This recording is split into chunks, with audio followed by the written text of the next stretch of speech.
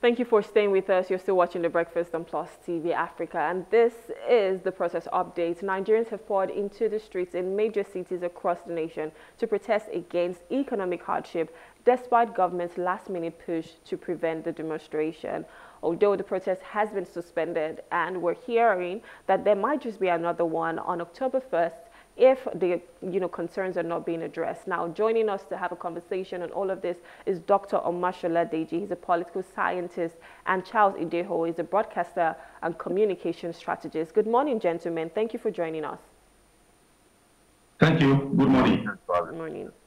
All right, so I'll start with you, Charles. I know that, the protest has happened, a lot has happened. There are, journalists that have even been attacked as well, and people who have also lost their lives in all of this. But I want to hear from you. What has been your take on all of this, on the protests in general?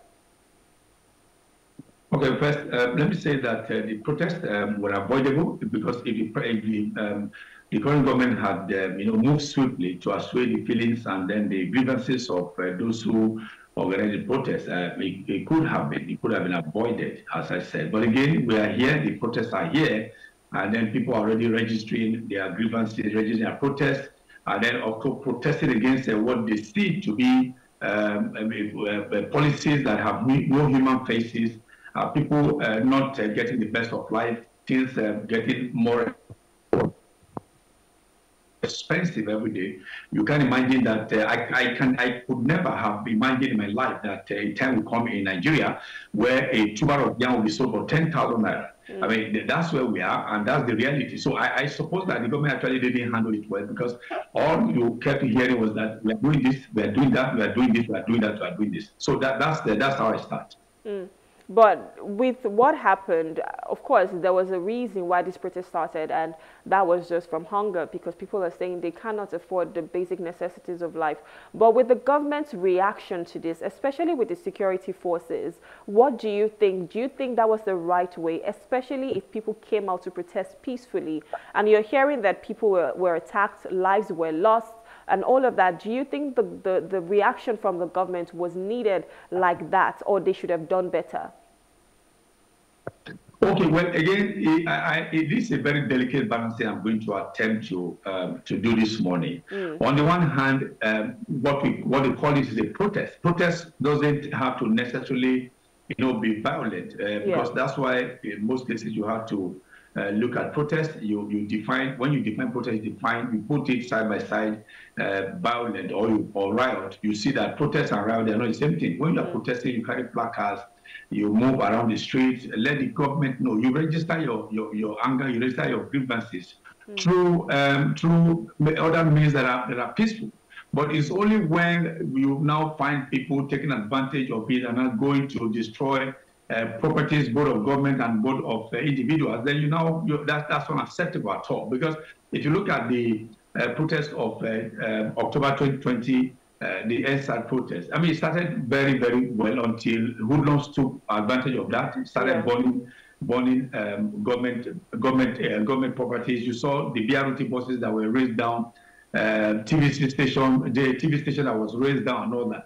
Those are uncalled for. A protest can last even for as long as 1 month without even a life lost. A year. A protest can last for even 2 weeks without a life lost. But because when they do that, the government also has a responsibility to ensure that peace and order are maintained in a society. So wherever you have recorded lives being lost, then you must ask questions: what led to that? And I'm not sure security agencies will start shooting at peaceful protesters. In Lagos, we all witnessed it in Lagos. No life was lost, no soul was injured, and because they decided to comport themselves in an orderly way. But over there in the north, in Kano, in Portiscom, where they raised down some government vehicles in Portiscom, and that's Yobe State and all that. You saw somebody in Kano climbing up to climbing on the street light and then cutting the thing with cutlass and machete and all that. So those things, government will also not want to be seen as being weak. So that's why sometimes.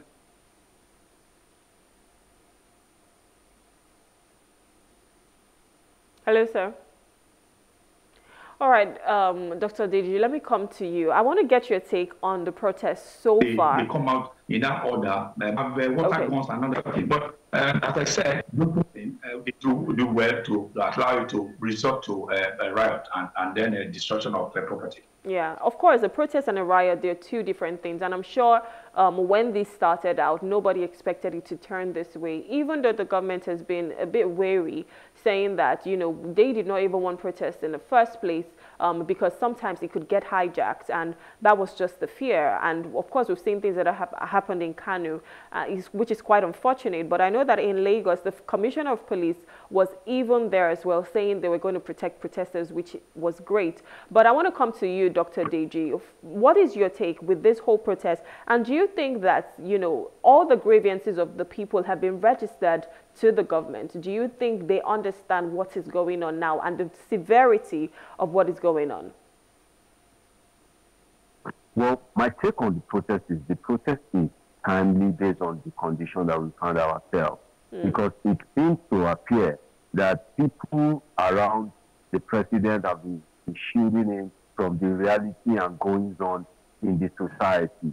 They have largely formed what I can call an effective cabal around the president, whereby most of the news they feed in is always political. And the reason is not far-fetched because they have come to realize that the president is a power-oriented politician. A power-oriented opposition is somebody that cherishes power.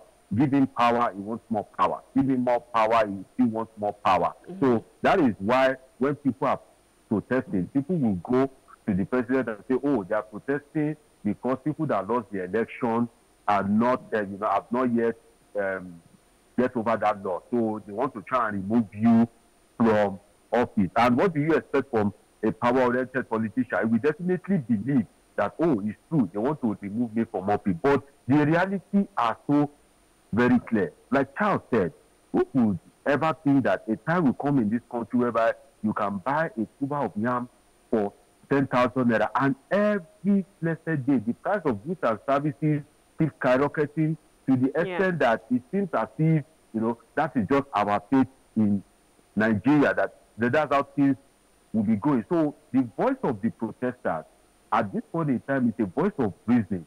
It's a voice of checkmating. It's a voice of check and balances that, no, things can't continue this way.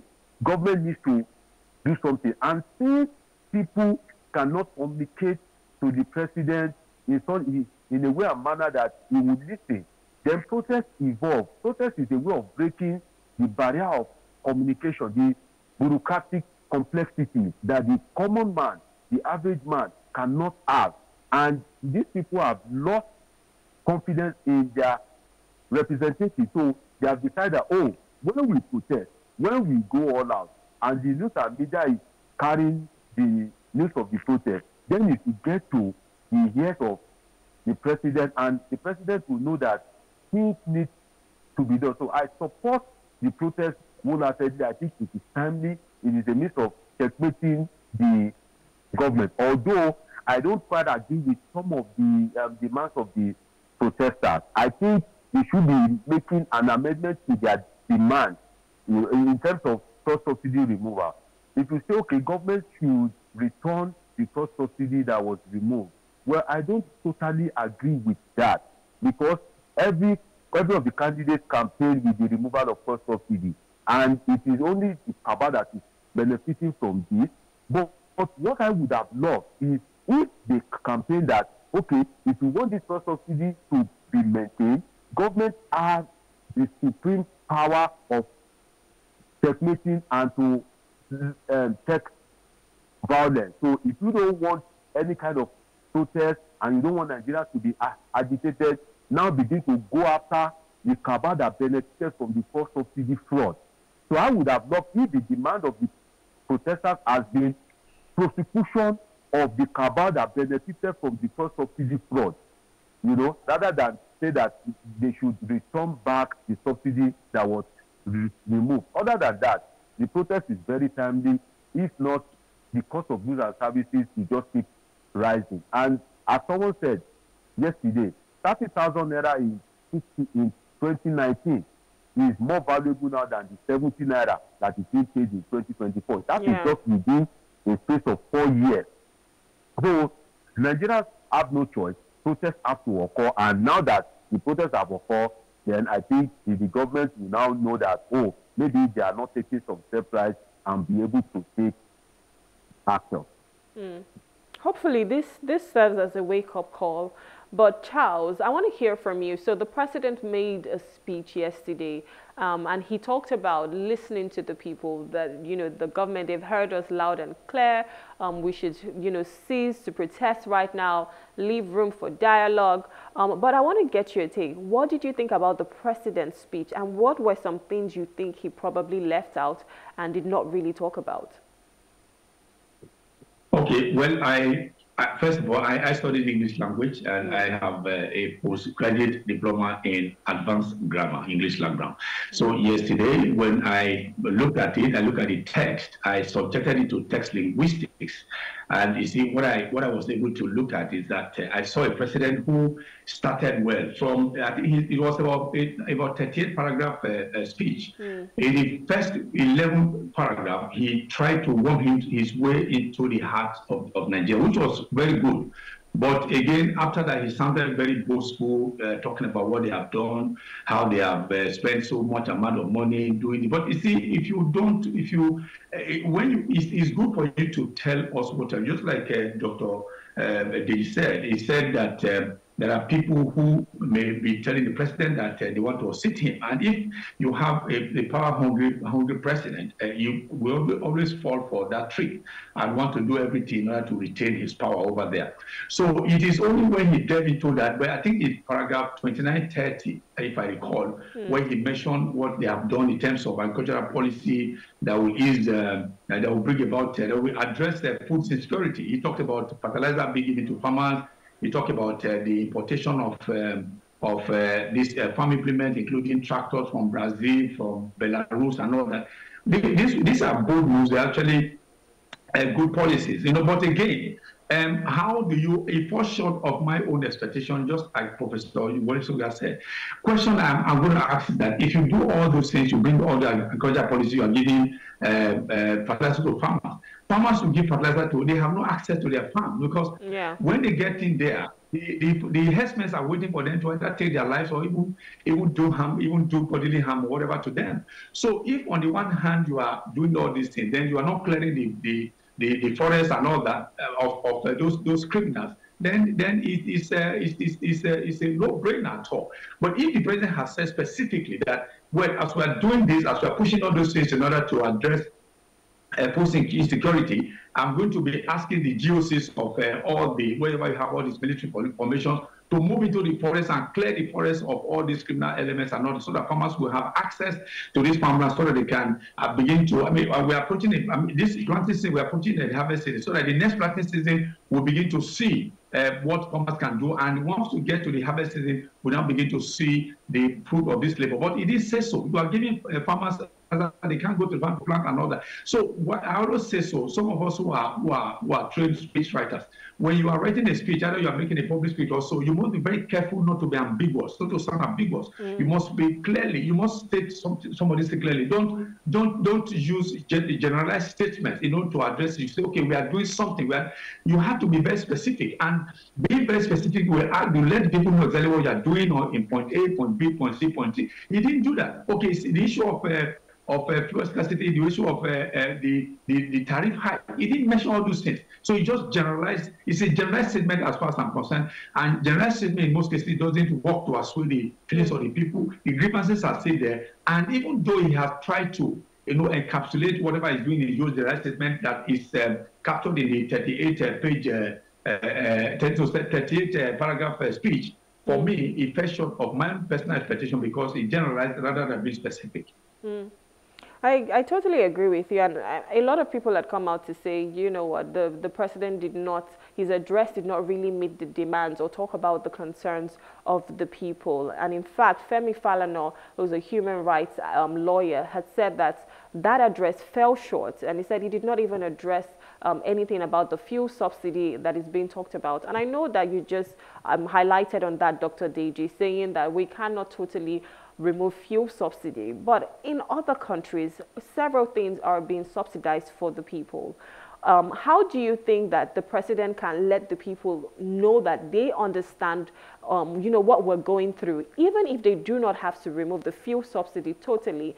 And, it is being said that there is a quasi-subsidy at the moment, because if you're looking at the dollar rate at the right now, if we're supposed to be buying that commodity, it's not supposed to be stable for a while. It's supposed to always fluctuate. So there is a quasi-subsidy. But how do you think that the president or the government can tackle these issues that these protesters have, especially when it comes to the fuel subsidy that has been removed? How best can we go about it? Dr. Deji, please.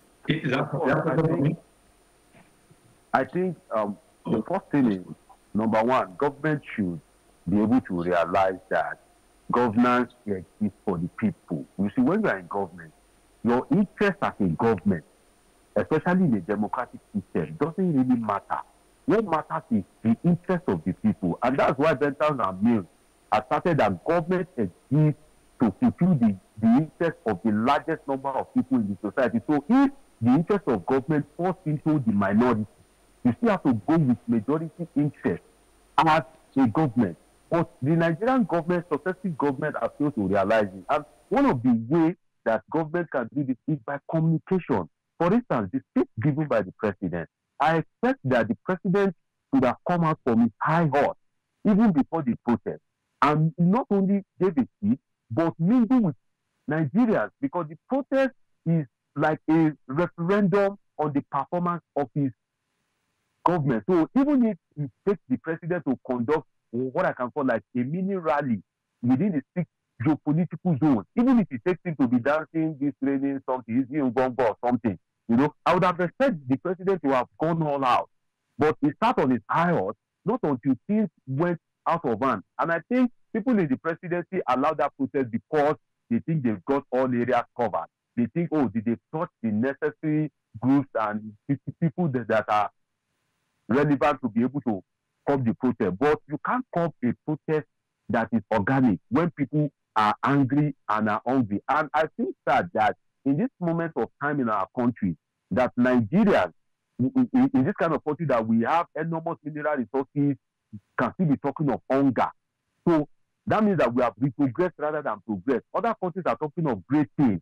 We are still talking of hunger. So even if you look at Maslow hierarchy of needs, I think the stage of food comes first.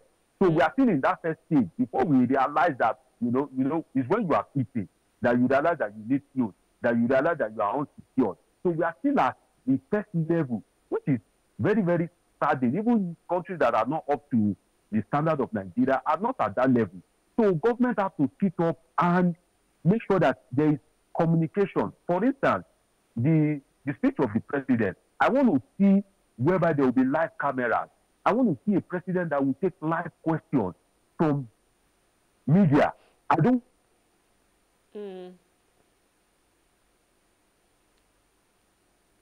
Hello, Dr. Deji.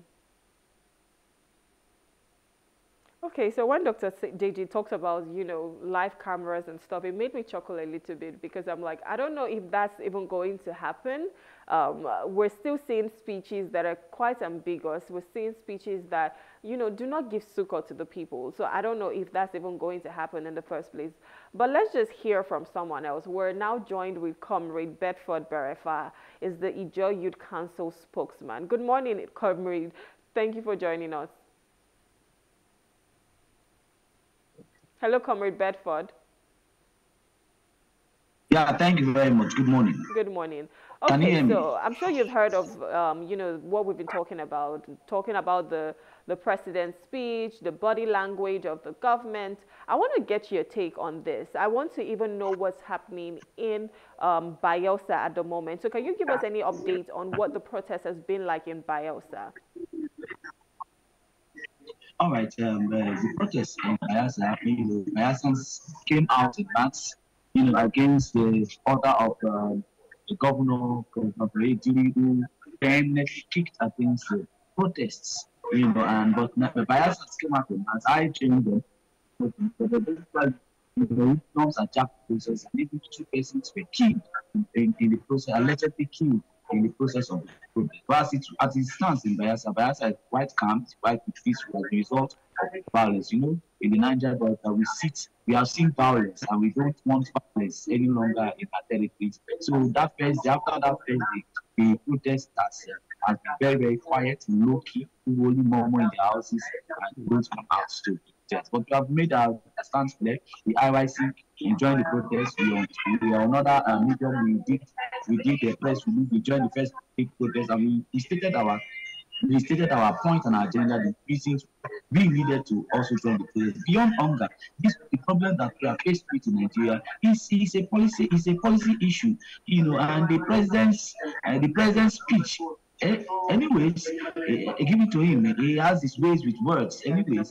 But to our own analysis and analogy, it has not necessarily answered the begging questions of hunger, the begging questions of fuel subsidy replacement, the begging question of refinery rejuvenating. Our refineries are moribund. It's only politics, and 99% complete and all of that. That is the issue that has brought us to this point, or to our knees begging, where Nigerians are stretched to the elastic limit and are saying, no, we are rebounding to ensure that the country works. That's every prayer of every Nigerian, even the presidency. But obviously, from what I've seen, the presidency has lacked is believed. Let me not use a sad words. It's necessarily running out of ideas on how to make Nigeria work. And those people surrounding Mr. President, of course, you can obviously see that they are after their stomach and not necessarily the collective progress of our nation. That is what we have seen so far. But the protest is continuing in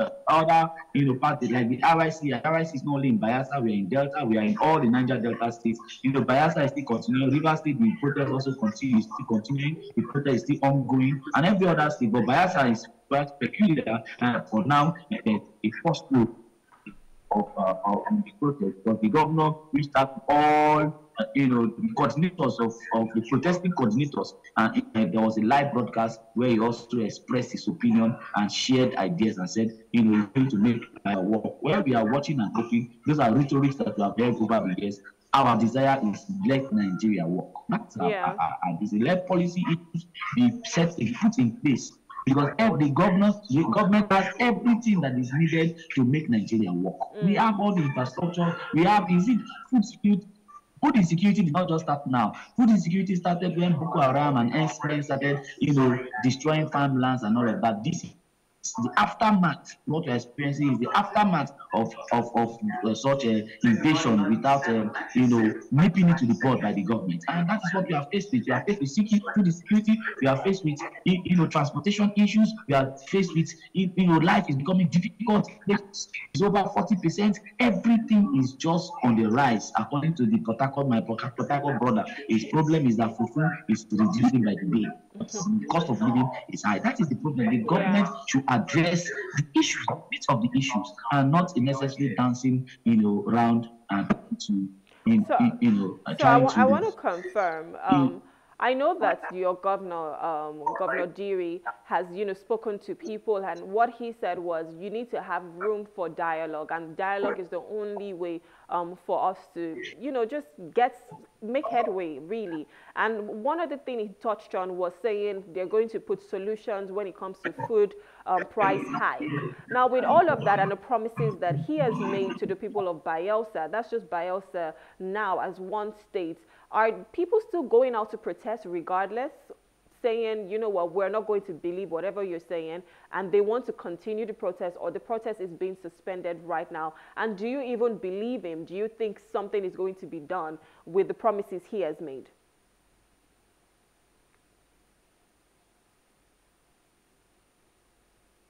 Hello, Comrade Bedford.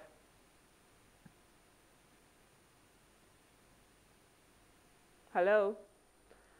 I think we just lost Comrade Bedford's audio, but I would like to come back to you, Charles. So with what has happened and the body language of the president now, what is the way forward? How do you think we can move forward from all of this where we do not have to protest? Can you hear me? Hello, Charles. Me? For now, Okay. Comrade Bedford, can you hear me? Okay, so I was asking, are people still going out to protest regardless of what the governor has said, the governor of Bayelsa, regardless of what he has said?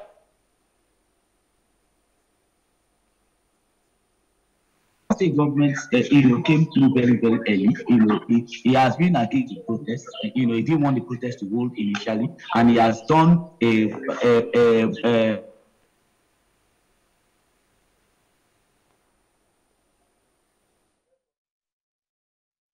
We're having issues with Comrade Bedford's audio.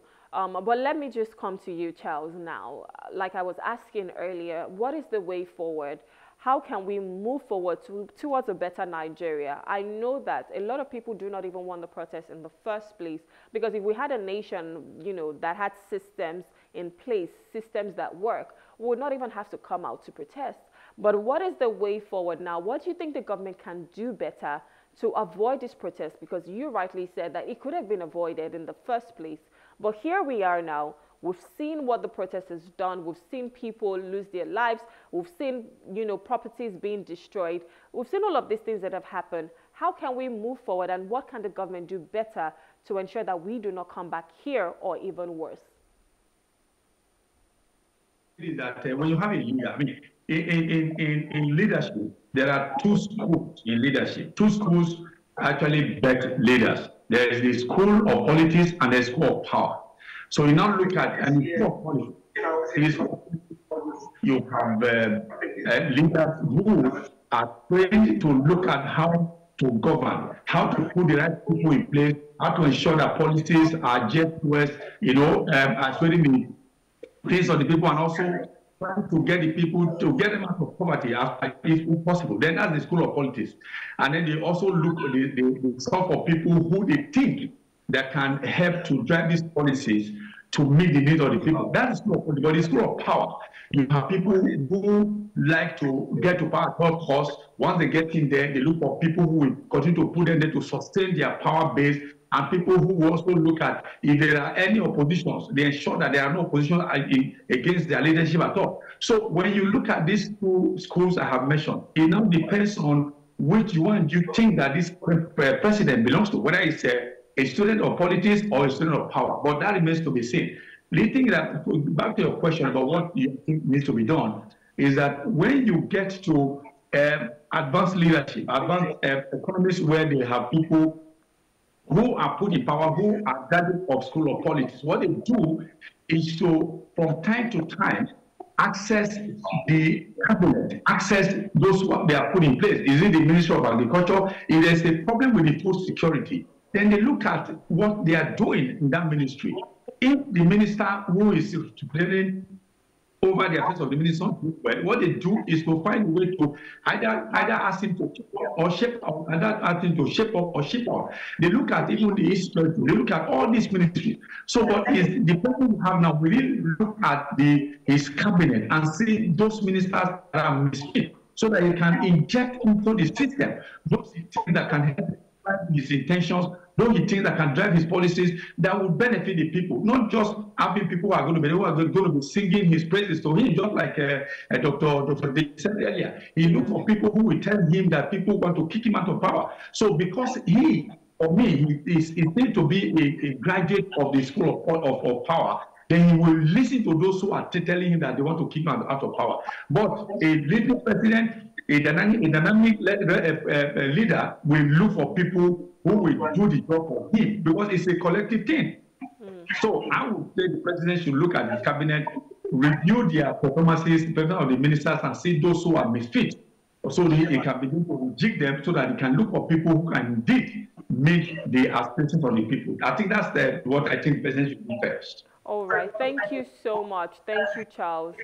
Thank you for coming and sharing your valuable contributions. Thank you, Dr. Deji Omashola, also for coming. And thank you, Comrade Bedford, for coming and giving us all of these updates and what you think as well. Thank you so much, gentlemen. Thank you. All right, so we're speaking with Dr. Deji Omashola. He's a political analyst. We'll also be speaking with Charles Ideho. He's a broadcaster and communication strategist. And finally, we're also speaking with Comrade Bedford Berefa. He is the Ideho Youth Council spokesman. And we've just been talking about the protests, understanding updates that have been going on and what needs to be done as well when it comes to the reactions from the government.